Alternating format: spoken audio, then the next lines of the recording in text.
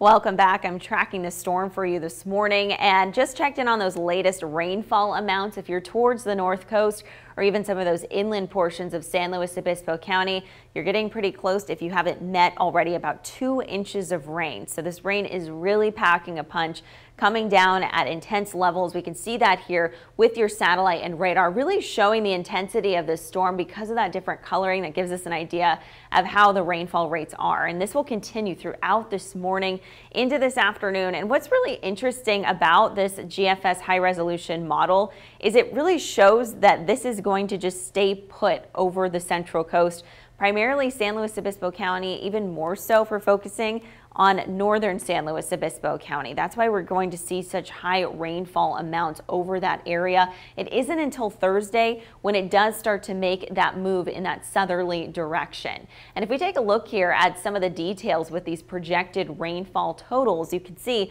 already by 11 o'clock this morning, we get within that range of about 2 to 3 inches over that northern portion of SLO County. We continue to go up from there throughout the afternoon into the overnight hours, and you can see more rain concentrated for the northern portion of SLO County compared to our south coast region. But even down here, potential for us to get about 2 to 4 inches of rain when this is all said and done. Flash flood watch is in effect this entire area in green, so those coastal regions for San Luis Obispo County, due to that heavy rainfall that could result in flooding of roads and creeks. Our main areas of concern with this one will definitely be Highway 101 and also the Avila burn scar as well. Switching gears and talking about this potential for some snowfall. We're under a winter storm warning. This entire area in pink, you can see it stretches from Santa Barbara County well into Ventura County as well, as these elevations with the snowfall are going to fall. And we can see here with the GFS high resolution snowfall that it's possible we're getting pretty close to Santa Maria Valley, seeing a little bit of snowfall there.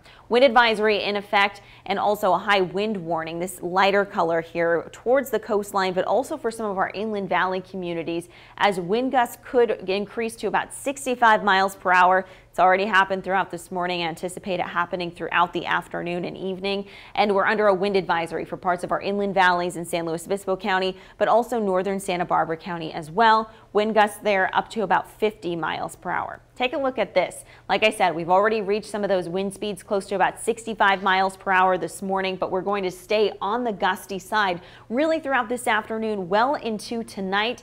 We're seeing some of those sustained wind speeds close to about 35 to 45 miles per hour. It isn't until tomorrow afternoon when the winds will start to back off a little bit, just as that system starts to move again in that southerly direction.